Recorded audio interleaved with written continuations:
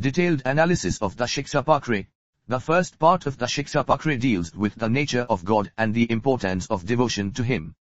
Swaminarayan emphasizes the need for devotion to God as the highest goal in life, and he explains that this can be achieved through the practice of Bhakti Yoga, the Yoga of devotion.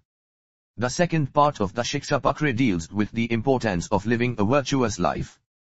Swaminarayan outlines the importance of following dharma, righteousness, and avoiding adharma, unrighteousness, in order to attain spiritual enlightenment.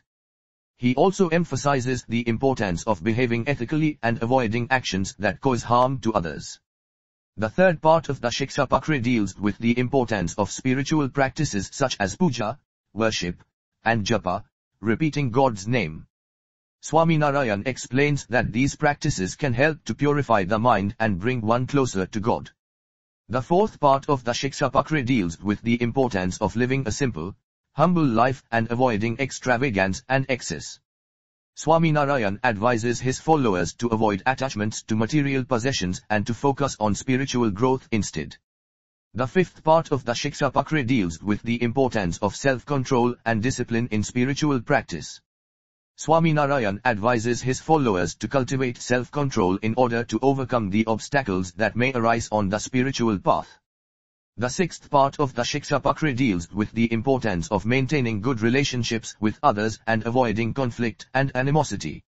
Swaminarayan advises his followers to cultivate love and compassion for all beings and to strive for harmony and unity in their relationships with others. The seventh part of the Shikshapatri deals with the importance of seeking knowledge and wisdom. Swaminarayan advises his followers to seek knowledge and understanding in order to grow spiritually and attain enlightenment.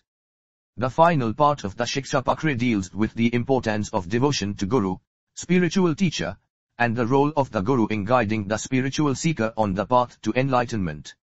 Swaminarayan emphasizes the importance of seeking out a qualified Guru and following their guidance in order to progress on the spiritual path.